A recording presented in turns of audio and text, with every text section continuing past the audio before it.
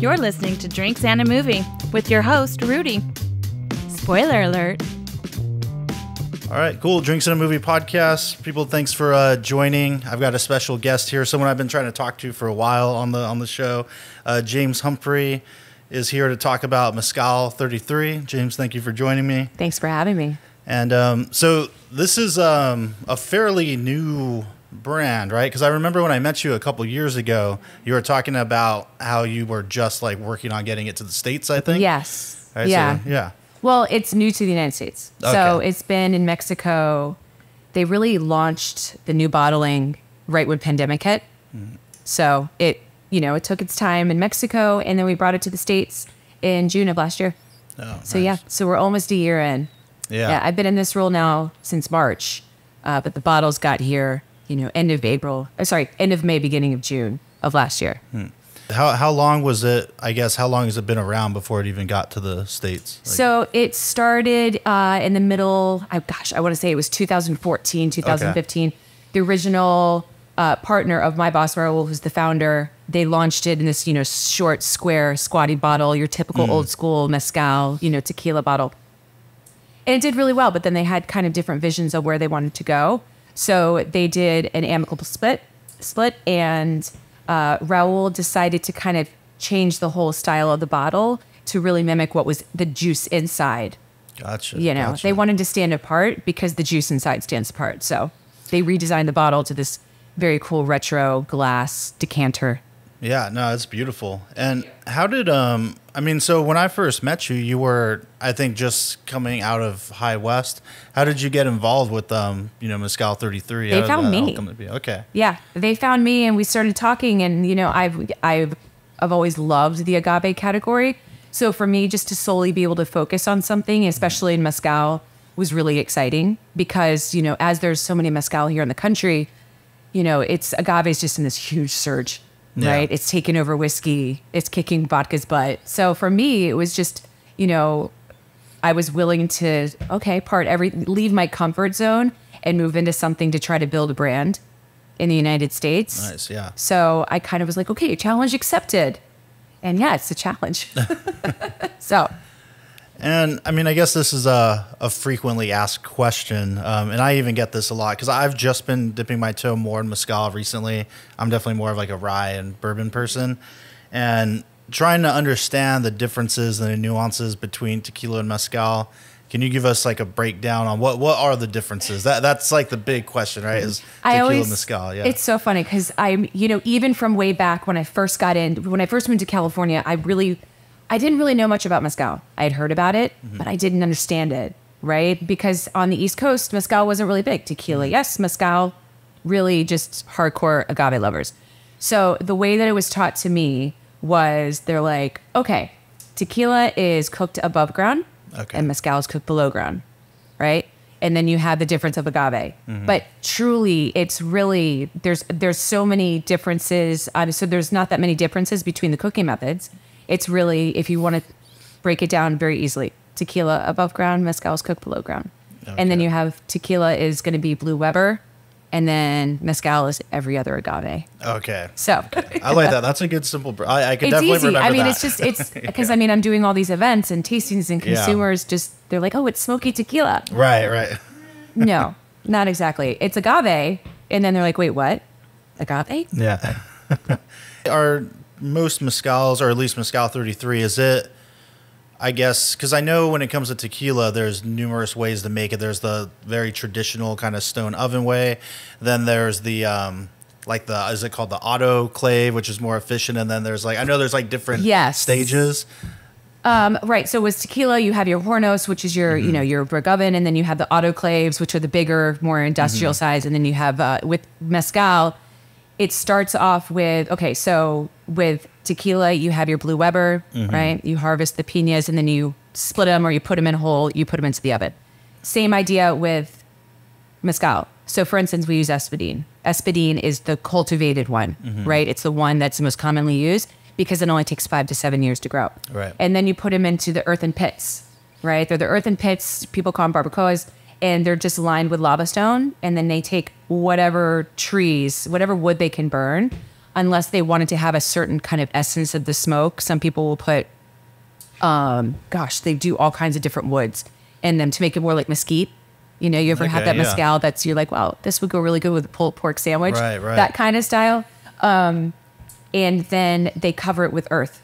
And then it basically bakes. It cooks within that earth. And then it's taken out. So from that point, everything becomes kind of similar, really. You know, it depends on how you crush it. So you have the artisanal way, which is a Tahona.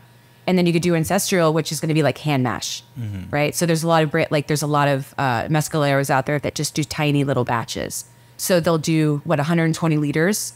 They're in there with stone, and they're mashing it themselves, or they're putting their cooked piñas out in a field, and their cattle's just crushing it, right? Yeah. Which is interesting. Right. And I've had that mezcal before, and I don't really want to talk about someone else's mezcal here.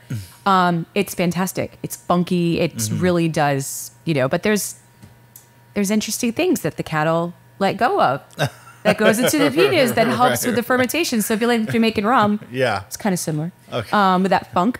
Yeah. But yeah, I mean, and then you have the way that you are distilling it, and you have your copper pots or your clay pots. So it's the similarities. You could definitely put them into that, Mexican spirit category, because everything usually, it started off as it's tradition, right? It's passed down from generation to generation. Some of these mezcaleros and, master tequila makers, they're 6th generation, 7th generation, right? So a lot of them do the same practice, just in a different way. Do different agaves, or they do, they'll use wild yeast, or they'll do, proprietary yeast. Like they found something that they like the flavor profile it gives, much like when you find with whiskeys, but most of them will do that wild native yeast. So.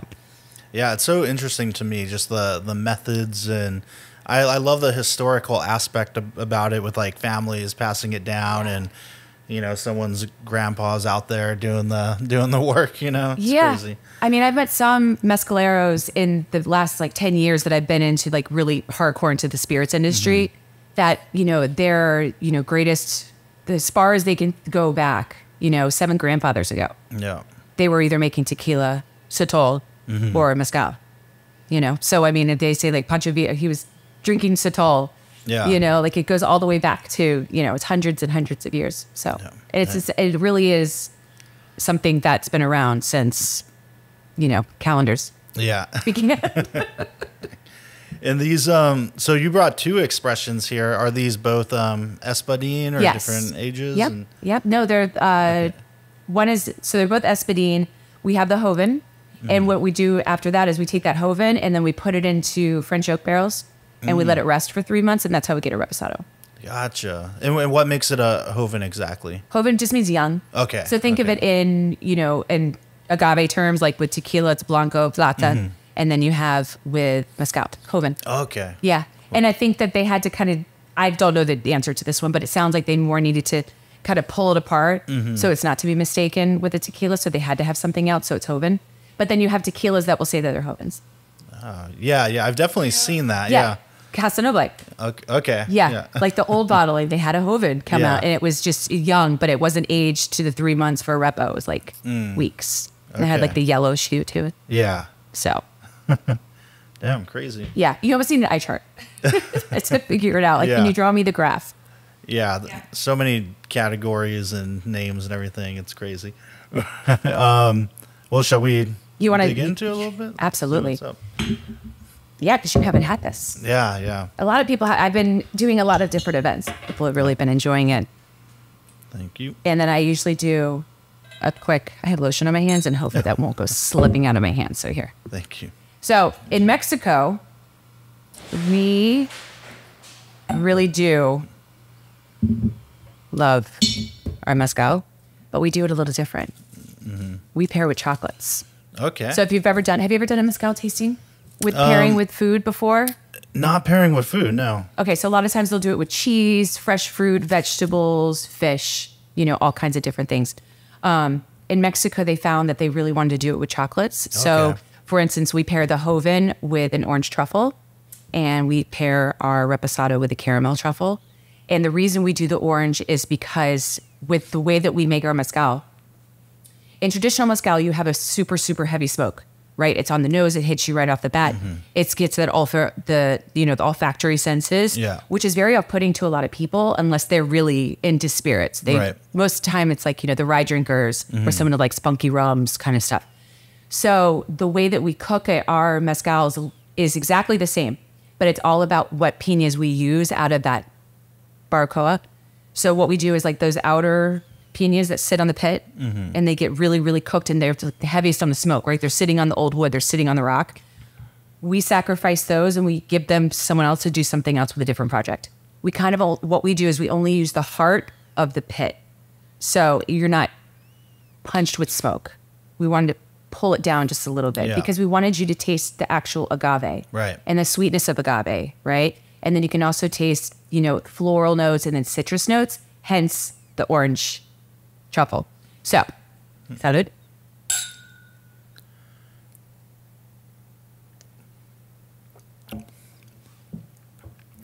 Oh, that's good. Wow. Yeah. I mean, it's definitely mezcal. Yeah. It's just not, it's not an iodine, that Band-Aid that a lot of people can associate with. So now, take your chocolate. Hopefully they're not, they're back together. I did an event and they were all melted. They're just kind of little bite. You enjoy that. And then you go back.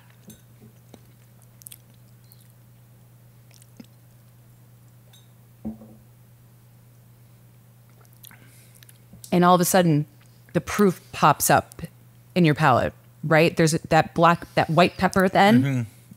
And that kind of, not like that high spice. It starts hitting to the back of your throat. Yeah. But it really balances out really nicely. That's why it does so well in cocktails as well.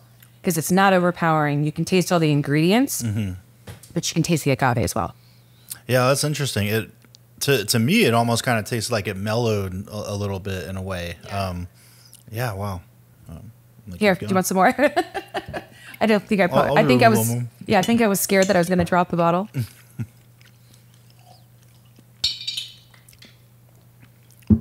Yeah, so we did a whole bunch of different market research before we landed on 80 proof. So, some people really like those 90s and 100 proof, which I love. I absolutely love. Does that typically, sorry to interrupt, does that typically happen with mezcal? Like, I thought mezcal and tequila was typically like 80 was the standard. I know that some groups will do like still strength and stuff like that, but are there 100 proof? Yes, you can definitely come across. In Tapatio, for instance, their tequila. He has his I think it's 110 proof. I did not know that. Okay. Oh, yeah. It's got the silver label on it. I want to say it's 110 proof. I should know that.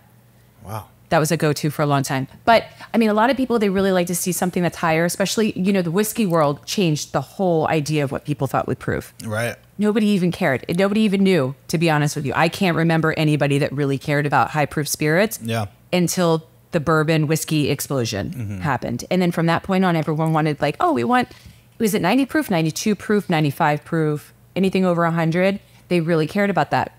So what they did was in market research, they did blind tests and they did it different proofs. So it comes off the still at 114, which in all honesty, I wish they did release something that was that and make it like a fire red bottle. Right. Because I bet you would be amazing. But they found that the most flavor they could find, the most balance and everybody's love of it was right at 80. So that's why they released it at 80 proof. So, and it can be considered lower, but by all standards, but the industry standard for anything is 80. Right. Anything lower than that, you're like, no, I don't want an aperitif. Damn. Yeah. But it's delicious, isn't it? Yeah, it is. This is great. And you could tell the care, so that's why, you have that pit and you're only using the center. So you still get the smoke factor from it, but it's not overwhelming.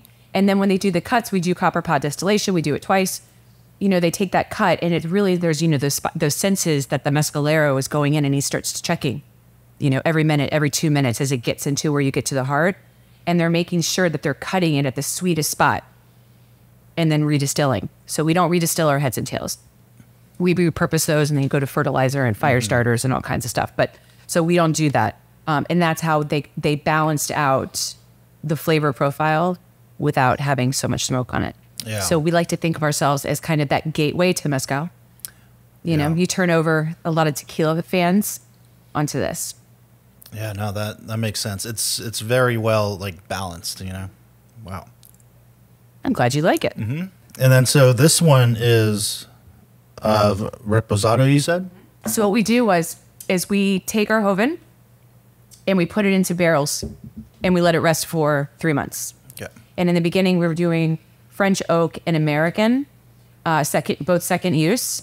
Now it's a little bit more on the French oak side, but there's still a little bit of American second use bourbon barrels in there, just to kind of give it a little bit of a bite to it, because you want to have a little bit of grit in it, but it changes it dramatically. So this one's won the most awards. I think we're up to 7 awards on this one. We just brought in 2 more. Nice. Yeah. Very excited on that one. And then Joven's at 5 awards now. We're waiting on a few other ones to come in. But Reposado, people first look at it because they're like, the bottle. Yeah, it's sexy, right? That was the first thing that got me. And I'm like, okay, black and gold, I love it. Yeah. But once you get into the juice, you really get to see just how special it is. I hope you like chocolate, because there's another one coming. Okay, great.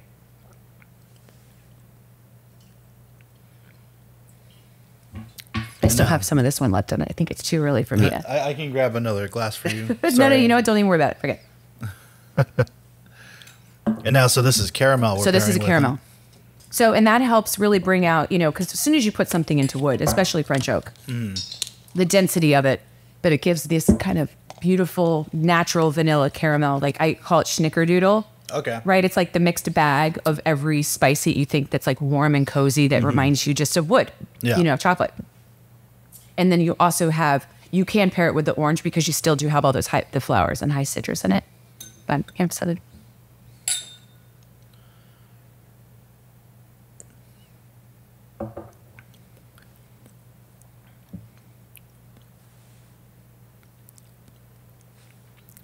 So I'm gonna keep going on this. No, I'm just curious. I'm watching your face. I feel like it's pretty mellow, but the finish is very like, that's where I get more of the, I guess, kind of the little bit of spice and flavors, and it's like pretty long too. Yeah.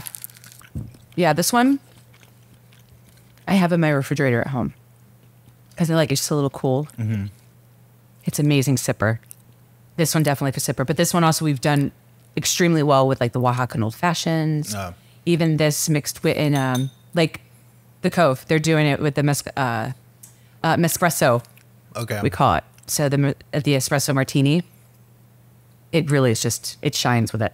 Yeah, I see that. I see how it's definitely amplified when you with the kind of chocolate pair it with this. Yeah. It just really shows like a different aspect of it. Yeah. You know, I've tried different things to do with, you know, it goes amazing, obviously, with dessert, but more importantly, I mean, doing these with food, you know, like a really good steak. Yeah. Reposado with the steak, it's amazing. You know, instead of having a glass of wine, you just take a flute of reposado and eat it. You know, a big pork chop or something. Yeah. Oh, yeah. Now I got to try all that. I'm so far from any idea of like pairing spirits with food, but that sounds good. You know, a lot of times it just comes down to when you're drinking something, like, what would I want to eat with this? Right. And you pair it yourself. You know, some people are like, wow, I would love this with my mac and cheese. Yeah. You know, this would be great. I mean, who knows? People are doing the orange juice with the frosted flakes or something like that. So we'll. Oh, is that a thing? Juice. Yeah. Thick cock. Man, and are these the only 2 expressions, or are there more variants or anything different? So this is along? it. We do have añejo. It is resting still. So I'm waiting for that release. Probably, I'm assuming it's probably a year, another year out. But I'm excited for that one. I'm excited to see what color they decide on the bottle. I have what I want, what I'd love to see, just to make it a beautiful set. But that will be, I mean, Mexico, they've been crushing it. We're the #1 luxury mezcal in Mexico. Wow. So it's just a matter of building that business here and then seeing what's, you know, obviously I'll have it. I just don't know when. I'm sure Mexico, because they have such a huge market for it. I mean, we're crushing it in Monterrey and Mexico City, you know, Guadalajara, Oaxaca and stuff. So it's just a matter of like, okay, you know, I need to build it a little bit more before we start bringing more stuff in. But as soon as it's ready, I'll have a little bit. Is it pretty easy to find here at this point? Like, we're in Los Angeles, by the way, anyone listening. Like, is it at big stores like Total Wine, Bevmo kind of spots? Or do you No, have we're not to there hunt a little yet. more? Okay. We're not there yet. Our production's not that large. So, but we will be there eventually. But for right now, we're partnered with reservebar.com. So you can just go in Reserve Bar and you can order a bottle. But we are in Los Angeles. We're on every single mission. We're at Lincoln Fine Wine in Venice. We're going into Wally's. And then we'll be in Jade Market. And then what else? And then we've got Emilio's Beverage Warehouse, which you can order on their website. SoCal in Orange County. Damn, Yeah. right on. Yeah. Yeah. So it's growing, surely. So, and also, if you want a cocktail, you can go to Brera or you can go to the Cove. Yeah. Yeah. Yeah. Cove or Cocktail Bar. Flora Yeah. Solera. All right. Yeah. Hell yeah. Yeah. Definitely got to plug the Cove. That's like my favorite drinking spot. Greg, we actually did an episode together. So if you're interested in hearing more about that, you can listen to that podcast episode. Like, just stellar whiskey bar if you find yourself in West Covina, and they've got Mezcal 33, and they're like really good about making up like awesome cocktails over there and everything. Those guys are stellar. They helped me. You know, they did. We did an event for LA Magazine in November. It was my first. It was like the grand start staple inaugurational event for Mezcal 33. And it was for the LA Food Fest in Simi Valley at Hummingbird. And Greg and Marcus and those guys from the Cove and Matt helped too. We collaborated on the cocktail menu, and then they helped me execute it at the event. Nice. Oh, yeah. So, I mean, first off, they're dear to me anyway, but like I have so much love for them. You know, they've been such a great supporter of us, but yeah, you have to check out the Cove, guys. Yeah. Great spot. Great people. It's a hidden gem. I mean, I don't know if it's so hidden now, but It's not hidden so much anymore, but I mean, I was just in there. Their wall is huge. It's awesome. You need to go in. You have to go back in. Go meet me there. I'll buy you a drink. All right. I'll buy you one of those my espressos. Yeah, it's been too long since I've been there. Yes. Have you been there since the remodel? Yes. Yeah. Okay, so you know how epic it is. I was very surprised when I walked in like post pandemic, and I was like, oh shit, this is like a whole new. That the whole vibe. time. Yeah. Like so amazing. Oh, we do. Well, I should have started with this, so my apologies to you and everyone listening, but can you tell us a little bit about yourself? Sorry, I was like super stoked to try this. I was like, all right, let's go.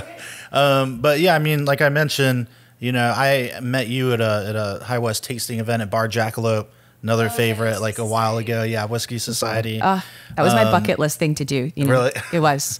Yeah. And yeah, I mean, I'm just curious, like, how did you get started in all this, and like with the becoming ambassadors and getting Mezcal 33 going, and like what's kind of the beginnings of all that and how you got into this world? So I lived in Washington, D.C. for 20 years, almost 20 years. And while I was there, I worked for an internet company.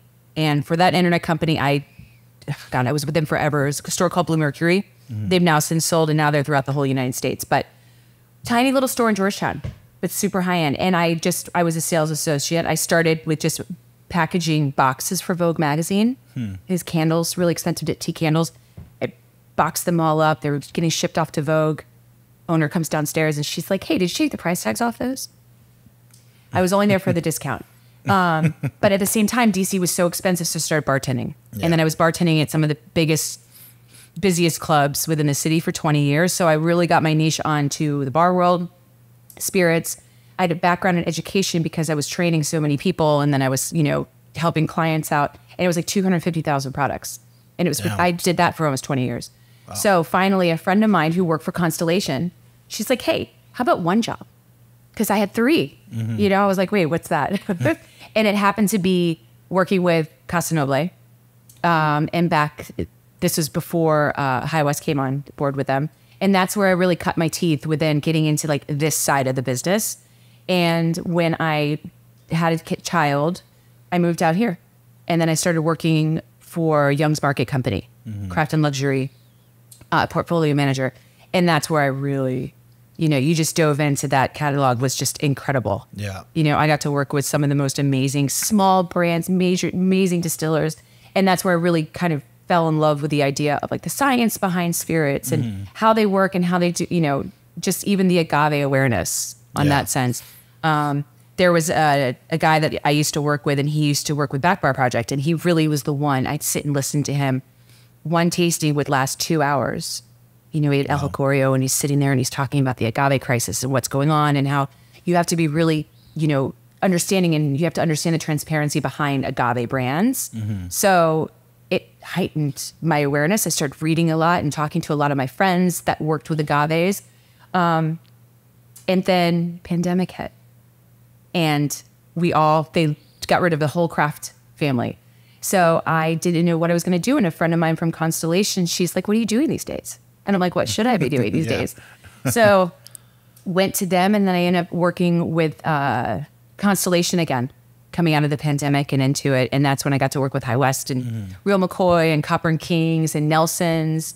Shout out to the Nelson's brothers. They're just amazing. They found me. They're like, you seem like you might know a little bit about this. And we just started talking. Yeah. You know, we started talking and we talked for a few months, and I was just so happy doing the job that I was doing. You know, like I got to do my bucket list, which was to host a whiskey society at Bar Jackalope in downtown LA. I mean, that doesn't get much better. But yeah, I took the jump. And then I quit that job. I left that job on February 28th, and I started on March 1st. And then on March 2nd, I was in Oaxaca. I was there. Yeah. And then I was just, of course you're nervous. You're like, what have I got myself into? And then getting there and then going and seeing the Palenques and meeting the Master Mescalero and getting to know the founder, Raul, who's such an incredible human. You ever want to be inspired by somebody when you feel like you're going to jump off that balcony? Talk to him. He walks you right back. He's like, have a seat, sit down. It's okay. It's fine. You're going to be fine. And that's how I got started with these guys. And it's been a roller coaster of an adventure trying to launch a mezcal brand in Southern California in the most highly competitive market. Yeah. It's especially looking the way that we do, people are like, they're very curious. If I could raise an eyebrow, I would. Right. So yeah, but that's me in a nutshell.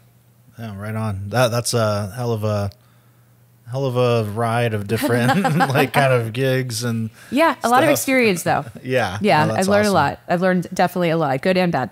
Yeah. Yeah. Well, it's amazing too, like to get to travel to where this all gets done and get the education and all that stuff. Like that's pretty cool. It definitely changes your perspective on things when you can. I'd always heard Oaxaca. Yeah. It's magical. And the first time I went, I didn't know what to expect. And, I never met these people. I just was on Zooms with them. We almost missed our flight from Mexico City to Oaxaca. We're running through the airport. We get on the plane and it looks like Instagram just went bleh, all over it. And it was so funny because Amaras was having some party down there. And I was like, oh gosh, this is going to be that kind of place. I could just think of it like, influencer, like a haven for them. Right. But once I got there, you just realize that that's just like a tiny little like grain of sand on the beach. Right. It was just epic, and going to our Palenques. And I just got back from there in January again. And we just got a new Palenque, which is like right outside of downtown, like the district of Oaxaca, like the downtown area. So yeah, got to do that. Went to visit the fields again.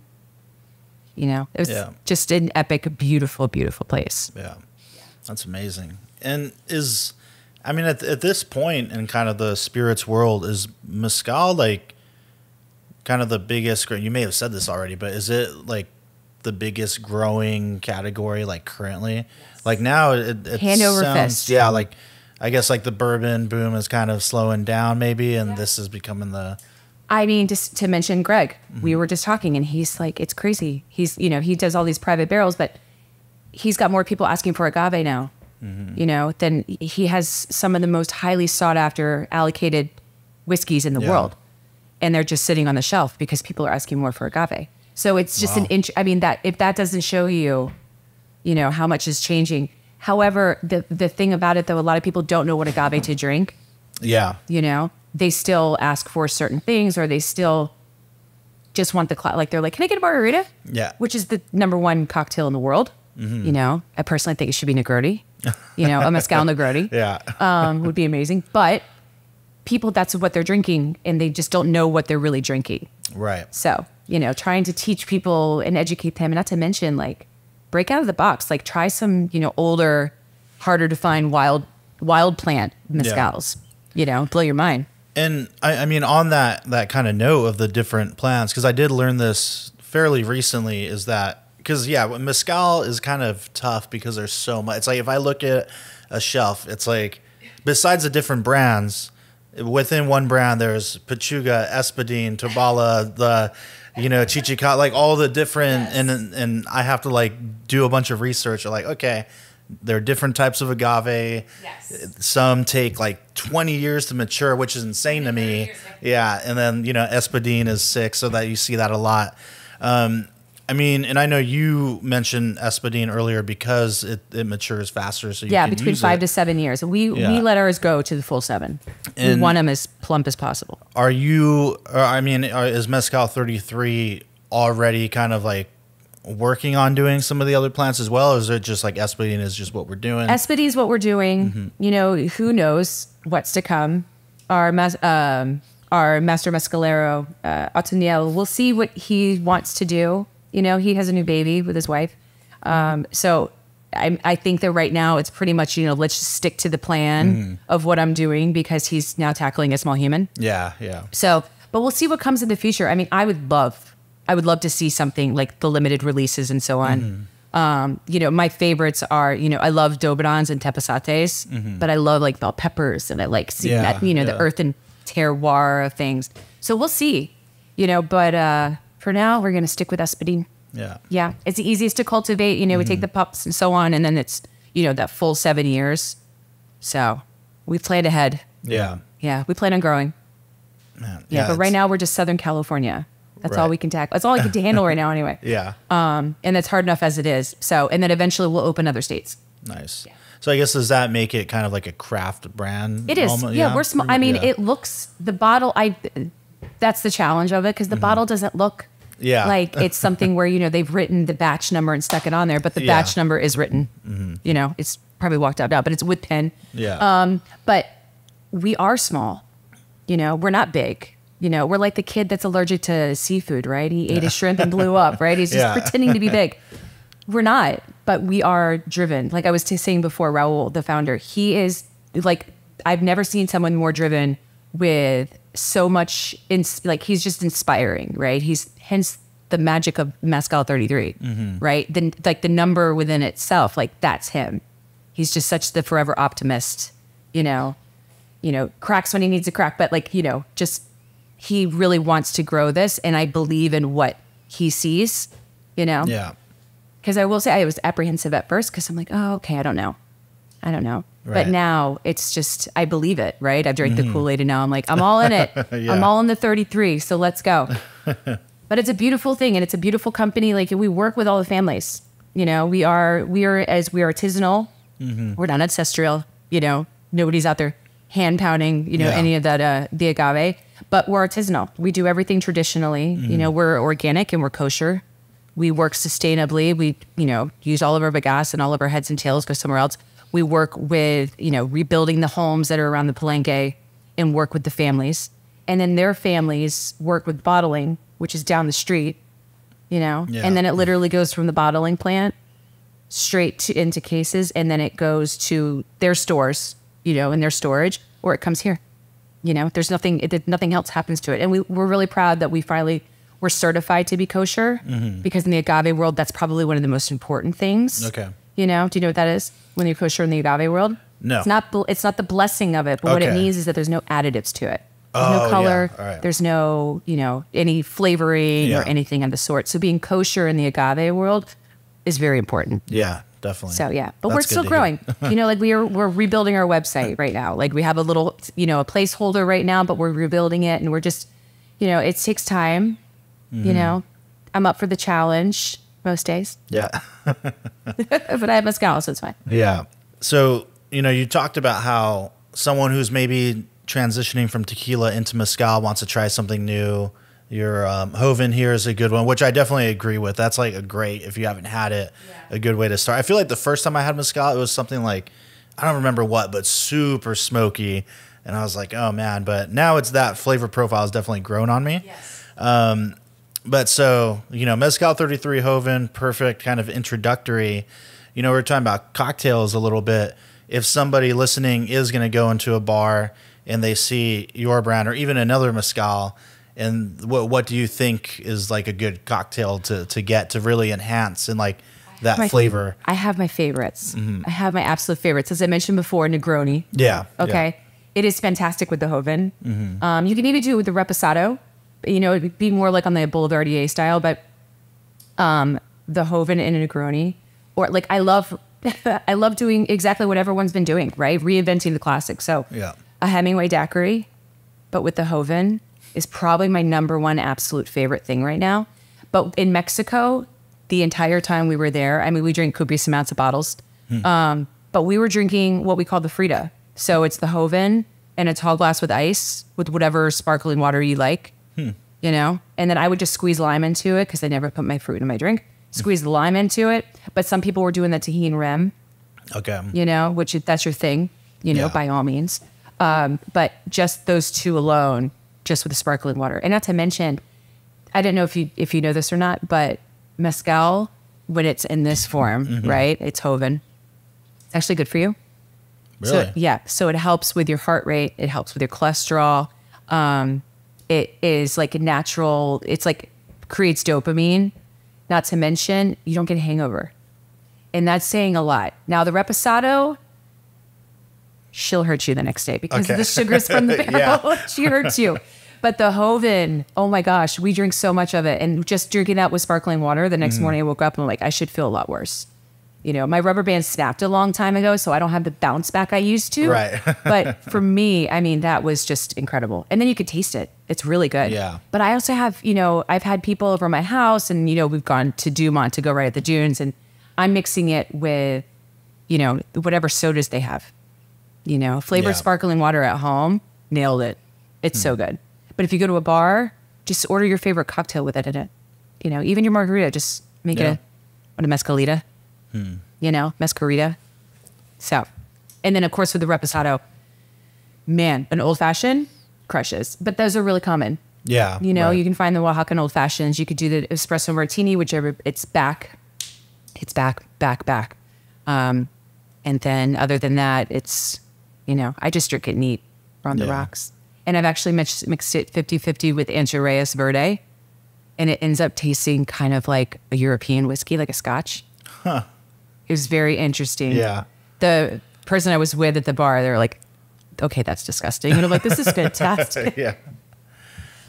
Oh, but, wow. Yeah. Man, that's some great information. It's bad that I immediately feel like I got to put this Joven thing to the test and just like go to town on a bottle. But yes, I won't. But no, you should. Hello, it's spring. It's sprung. Let's test this no hangover thing. It's for science. Yeah. It's for science. Yeah. Hey, I want to know the before and after. Yeah. I have to do a video beforehand, and then I want a video afterward. Yep. Before, during, after, and see what happens. Be like, all right, James, we're going to try this out, and then I'll put the testimonial. Yeah. You'll be my infomercial. Oh, yeah. Damn. Well, that's great. I mean, I definitely need to grab these now and get some of these cocktails at the Cove. Thanks so much for sharing. I love the idea of like the pairing too. Like that's something I never really think of. Oh, yeah. So then that's cool. Anyone who's watching this can do the same thing and get yourself some orange I highly caramel chocolate. Yeah, I highly recommend it. You know, or if you really want to go wild, if you have like a butter praline ice cream, you take your butter praline ice cream or, you know, like a Rocky Road or something like that and pour the Reposado over it and affogato it. Oh, yeah. Or you can do a 50, like one of my favorite things to do is, you know, do like, you know, 50-50s, my favorite thing, right? Like I love Amaros too. Like I drink vermouth at home. That's like my thing. Or Amaro. And do a 50-50 of the Reposado with your favorite Amaro and pour it over your favorite ice cream or gelato. That's trouble. Yeah. All right. Yeah. I'm here for it. I'm going to start a cookbook. Yeah, you should. How to get drunk with nobody knowing. Yeah, you're hitting us with all the great recipes and tasters. Damn. Well, yeah, I mean, I think that's that. James, thanks for coming out and sharing this and talking about it. It's great. It's been a long time in the making, so yeah. And keep a lookout. We've got ads coming out. We're doing all the tequila events for LA Magazine and Orange Coast, and you know, we have some big stuff on the plan coming up, which is going to be really exciting. So you'll start seeing more and more of us. There was like a big event at the Rose Bowl or something, right? Recently, I was there. Right? Yeah. Yep. The Masters of Taste. Okay. I got to find out about these crazy events, but I'll send you a calendar. all right, awesome. So you have them all. Well, yeah, thanks again, James. Appreciate it. Thank you. That's a wrap. Yeah, cheers. All right. Cheers. I'm Oh, all done, wait. but sorry. Hold on a minute. We can't have that. This one's almost. That would just be bad luck. Thank you. Salud. Here's to Mezcal 33. Oh, yeah, well, that gets better and better. Thank you for listening to the Drinks and a Movie podcast. You can now find us on Instagram at Drinks and a Movie Pod, where we'll be posting photos from all the various films that we discuss. You can also email us at drinksandamoviepod@gmail.com. Please rate, review, and subscribe, and thank you for listening.